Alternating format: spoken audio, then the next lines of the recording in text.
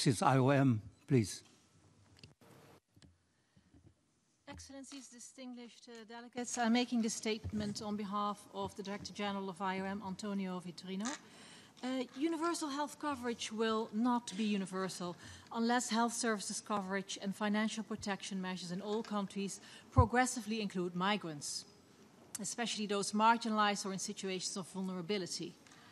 For over 6 decades, the IOM has been your privileged and trusted partner around the world to serve health needs of migrants and communities at the front line.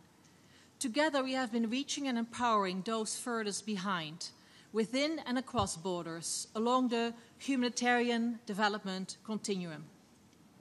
IOM welcomes the approval of this landmark political declaration on UHC and its explicit mention of the particular needs of migrants and recognition of critical migration-related issues such as complex emergencies, climate change, and international migration of health workers, among others. The inclusive achievement of UHC will require investment in primary health care that is accessible for migrants and recognition of migrants' roles as co-developers and providers of people-centered and equitable health services in countries of origin and destination.